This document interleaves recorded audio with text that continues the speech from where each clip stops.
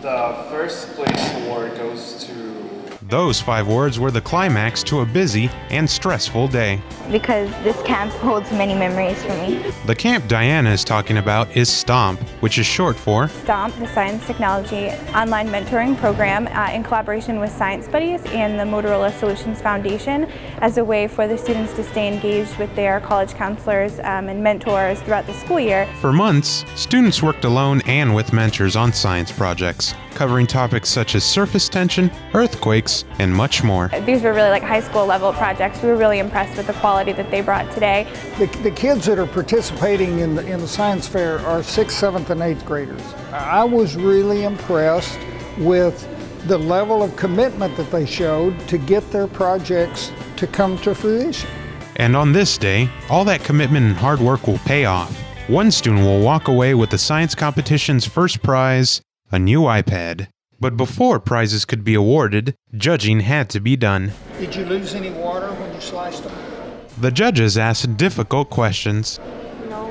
Students answered those questions with confidence. When the judges were looking at my project, I was nervous and I was thinking about not messing up while saying like my hypothesis, procedure, and materials.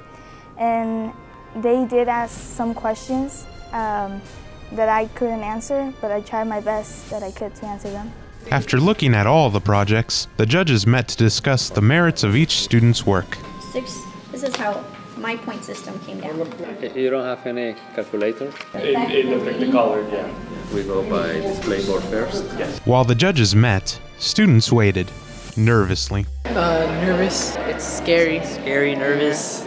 I'm nervous. Yeah. And then... So I think we have our top 2.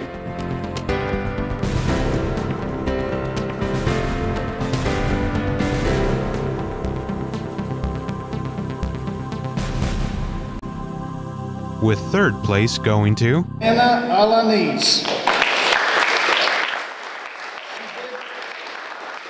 2nd belonged to Melissa Yang. leaving only 1st prize, which went to Stacy Manrique.